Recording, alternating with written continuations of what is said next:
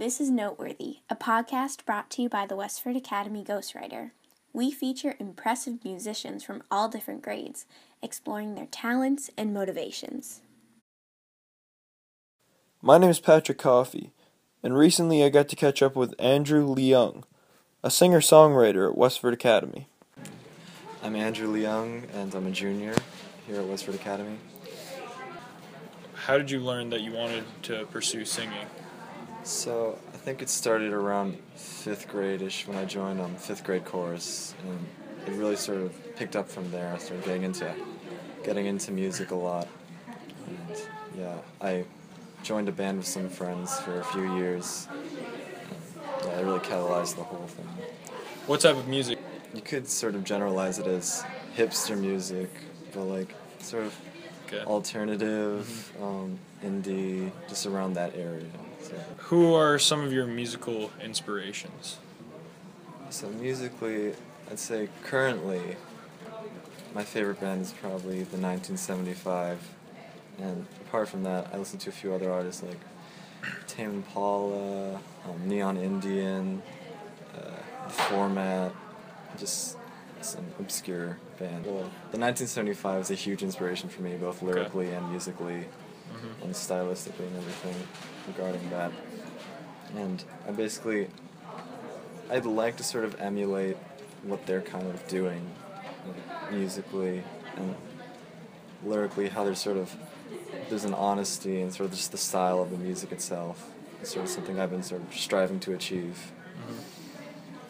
Do you play any instruments? Yeah, I play guitar, bass. I sing, of course. I used to play violin, and I dabble in music production and stuff like that. So you said you were in a band, right? It was, yeah. You were, Yeah. and what was that band called? It was called Elevator to Street.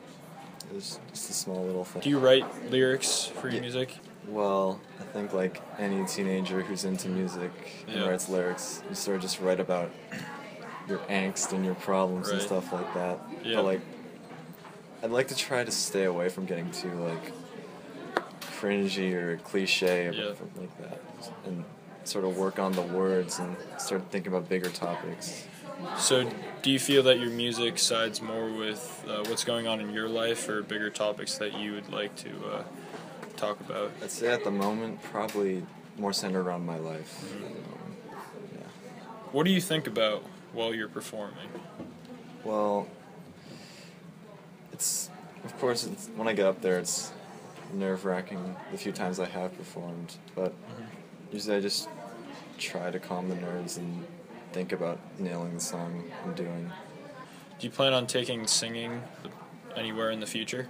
I'd like to, but of course there's the whole stereotype that music isn't really a viable source of income or anything. But in the future, I think this summer I'm thinking about possibly trying to record an album once I actually get a means of recording it, like a laptop and some stuff to do that with. Do you have any experience with that? Yeah, I've been recording stuff on my phone, just GarageBand on my phone for the past year or two. So I'm looking to sort of up that. That's soon. good. Do you have any hobbies other than music? Other than music, I'm not sure if I have a ton of other hobbies. I sort of stay at home, don't do much really other than music. It's fair. Yeah. Has your family been supportive in helping you with your music career? Yeah, I'd say they've been mostly supportive, buying equipment like guitars and stuff like that. So yeah, they don't completely support. They say I should focus on other things more, of course. Right. Yeah. But when I do make a song or something, they tell me, "Oh, can I have that file? You should send this to people." Yeah. So yeah, they've been mostly supportive. Yeah. How do you spread music around if you want to get it out to people? Through what means do you do that? And personally, I haven't done much of spreading my own music, but I think ways to go, obviously Facebook, social media, just spread the thing about just getting out there and talking to people about it, just making connections. Yeah. And you're a junior now, right? Have Yeah. you thought about maybe pursuing music in college at all? Or? I mean, I've thought about it, but I'm mostly leaning towards just doing it as my own side thing and Right. pursuing something that's more dependable in the future. Yeah. As for what's next for Andrew, he's currently in the process of writing and recording an EP.